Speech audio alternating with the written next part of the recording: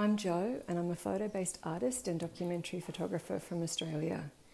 As the April artist in residence at Sagarmatha Next, I've been able to combine my love of the mountains and art with another cause dear to my heart, which is understanding planetary boundaries. Waste managed as a resource is the future, and I'm excited that more and more people see it this way, but there's still a long way to go.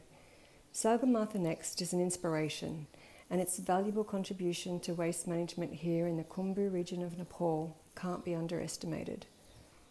I've been gathering metal from the waste pits situated below Namche Bazaar and Kumjung and combining it with the traditional photography technique of cyanotype. It's an unexpected combination of materials, but I've chosen to work this way to minimise the new resources I need to produce my art and to anchor my practice very firmly in place.